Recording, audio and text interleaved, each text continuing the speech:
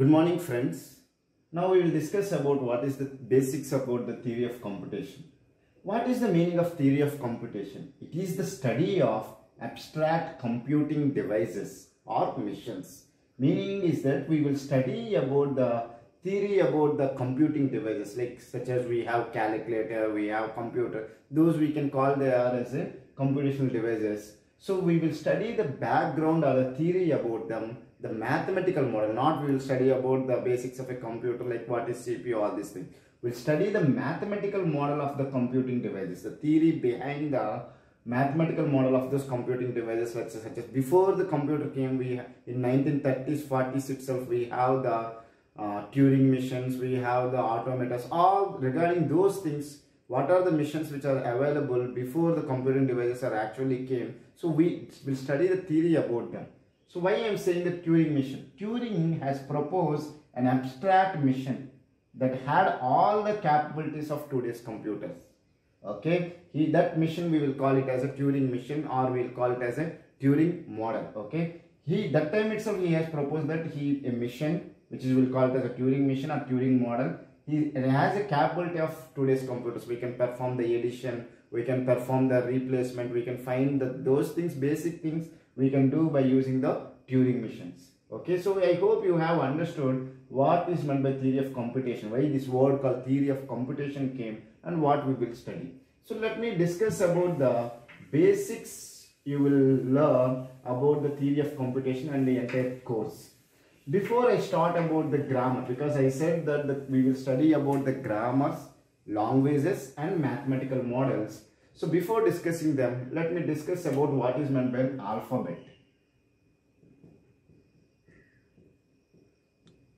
Okay, alphabet is a finite set of symbols. It can be A comma B. Is it clear? It is an alphabet is a finite set. I am saying that it's finite set of symbols. It can be A comma B, or it can be A comma B comma C, or it can be 0 comma 1. Any symbols it can be. It is a finite set of symbols. Okay, so what are the languages we will generate? Everything we will generate by using this A comma B. If it is our alphabets are A comma B, we will generate the language using A comma B only. If our alphabets are A, B, C, then we will generate the language with the help of A, B, C only. And the alphabets is 0 comma 1. Now programming languages, they are using A to Z and capital A to Z and 0 to 1 and special characters. Those are the alphabets. So I am giving an example for what is an alphabet. Alphabet is a finite set of symbols. So it can be A comma B, A, B, C or something.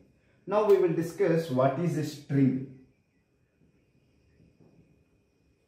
Or let me discuss what is a language. If you will understand what is a string. So it is a word which can be generated with an alphabet. So like you have alphabets, let's say that you have alphabets A comma B. What are the strings you can generate? You can generate A, B.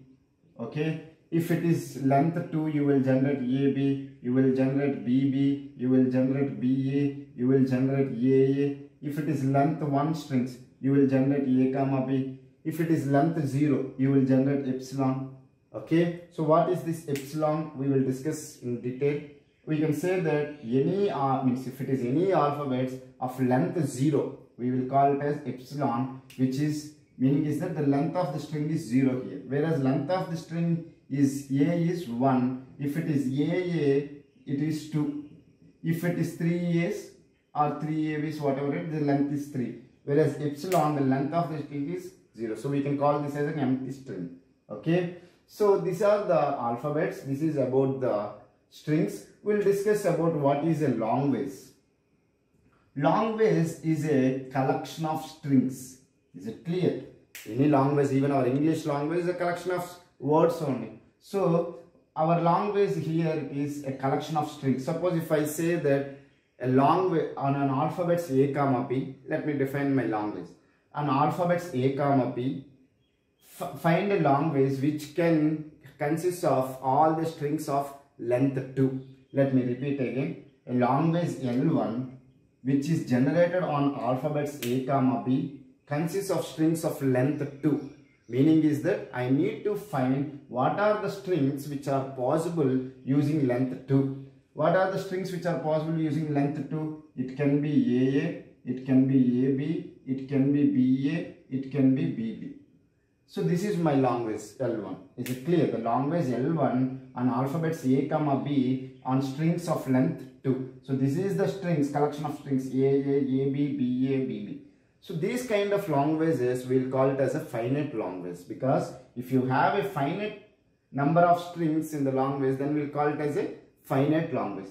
Then you can ask me what is an infinite long ways. Let me discuss that. On alphabets A comma B, I have a long ways L2 which is generated on alphabets A comma B, and the string should starts with only A.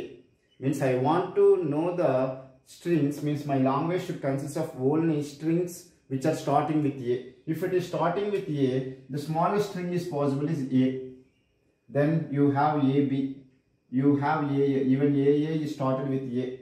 Okay, you have AAB, you have ABA, you have AAA, like that you will have infinite. Am I right? Infinite number of strings you will have. So when we can call a long ways is an infinite long ways is if you have an infinite number of strings available in a long ways, that long ways we will call it as an infinite long ways. If a long ways consists of finite number of strings, then we will call it as a finite long ways. Then you can ask me, sir, why we are studying these models? If it is an infinite long ways, let me repeat again. If it is in finite long ways, we can store it somewhere. Suppose let's take that someone has asked me, I want to search BB is there in this long ways or not. I have generated long ways. Someone want to check whether BB string is available in this long ways or not. Now, as it is a finite long ways, I can store it in a finite amount of memory in my computer, and I can write a program and I can search whether BB is available or not. If it is an infinite long ways, then I need an infinite amount of memory, because I need to store all these things, and means in a finite memory I cannot do it. Is it clear? So if I want to store it in my computer, it is not means possible, because infinite memory, I don't know how much memory it is required. So we cannot store it usually. So what we will do, so to represent these infinite long ways is we will go for the mathematical models. So we will find a mathematical model or equivalent mathematical model for this long ways, which is a finite. That's why we are calling it as a finite automata, all these things, because they take the finite amount of memory. So you will have finite number of states in the mathematical model, so that this finite number of states model we can store in our computer. Using some algorithm, we can check whether the BB string is available in the long ways or not. Okay, so I hope you have understood what is an alphabet, what is a string, what is a long ways, what is a finite long ways, what is an infinite long ways, why should we study about the models. And remember one thing, usually people will not give the long ways for you, they will not give in a sentence, they will give you a grammar. Okay, they will give you some grammar which consists of vertices, terminals, starting production, start symbol, set of product. You will have a grammar which consists of 4 things. Vertices will be there, terminals will be there, set of productions will be there, start symbol, all these things they will represent. Then using those grammar, you will generate the long ways. From the long ways, you will construct the mathematical model. Okay, so I hope you have understood the basics. So in the next video, we will discuss about much more about a finite automata, all these things. Thank you so much.